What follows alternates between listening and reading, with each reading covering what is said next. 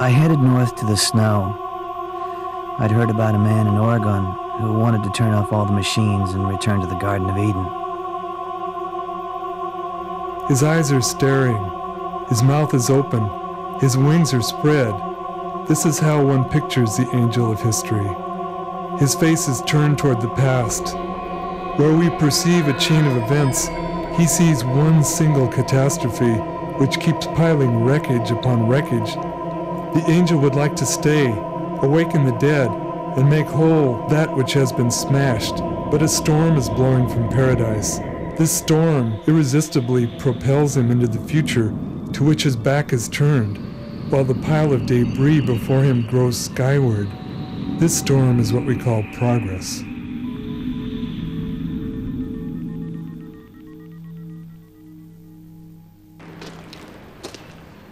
I think some of us in the 70s began to have some kind of a sense that the concept of revolution was somehow inadequate. Hi, come on in. That there was something that we were missing, that there was a deeper problem. What are the institutions or categories or dimensions that are leading us seemingly faster and faster to a pathological situation in society and an increasing destruction of nature? The New York Times said that John Zerzan was an FBI suspect. To track down the Unabomber, the FBI draped the forest with sensors and microphones. They nestled snipers in the trees and summoned satellites to keep watch over lonely mountain cabins. Sometime in the spring of 1995, to my awareness anyway,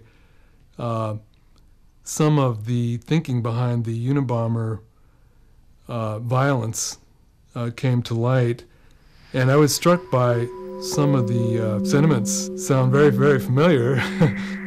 It was surprising and heartening too, actually, that these thoughts seemed to be emerging. For once in public was some kind of a seemingly thoroughgoing critique of technological society. This had always been kept to the margins. The way technology has encroached on society and leached out so much of its sensuous qualities and its texture, what do you have left except things like virtual reality?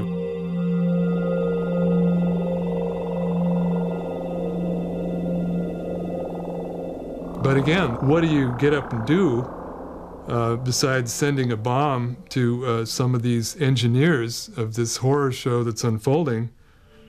That's a tough one. But the first thing, I think, is to break through the barrage of everything from the commercials on out to all the rest of it that tells us that it is strictly inevitable, and not only inevitable, but it's pretty lovely.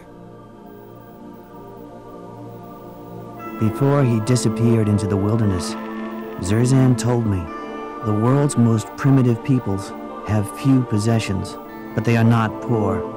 Poverty is the creation of civilization. Try to imagine a way of life where food and land are shared, no rich, no poor. This is the future primitive.